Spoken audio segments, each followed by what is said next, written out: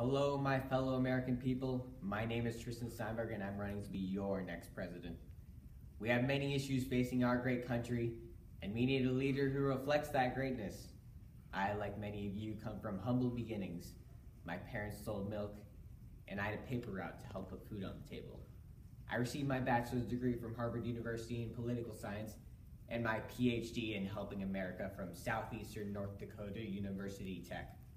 While this may not be a real college or a real degree, my efforts to make America prosperous are. Since then, I've been fighting to protect the rights and liberties of all American people, holding true to the ideals that this great nation was founded upon. The ideal of equality for all has been attacked in recent years. I've personally been on the front lines of combating police brutality, and I've personally been working to close the wage gap. These issues do not stand alone, for our economy also needs improvement. I plan to strengthen the middle class and to make sure that the common working man does not have to struggle to make ends meet. I also plan to improve our relationship with the environment by reinstating the Paris Accords, subsidizing alternative energy possibilities, and reducing carbon output. But this is just the beginning.